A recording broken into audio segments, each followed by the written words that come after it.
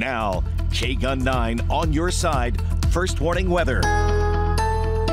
Good morning. We are seeing those temps finally starting to go back up. It was a cold start yesterday. We ended up being right at 32 for just a brief moment, just a couple of minutes. We hit that 32 and then we started to go back up, but then we only topped out at 57. So today, not quite back to where we should be, but getting a lot closer. 68 is our forecast high today. So already about 12 degrees warmer than yesterday, 10 to 12. 68 today, and then we'll get back down to about 58 by the 8 o'clock hour. So we should already be warmer than yesterday, even by noon. And then tomorrow, there it is. We get back to those seasonal norms, 81 to 82, and then we're going to actually soar right past it as we get into your weekend. In fact, Halloween looking to already be back up into the mid to upper 80s. Overnight lows, though, if you are going to be out and about, we'll be back into the 50s, so that's a little bit better. Not quite as cold as these 30s we've been seeing these past couple of days. Looks like we're going to hold on to the mid to upper 80s right into early next week.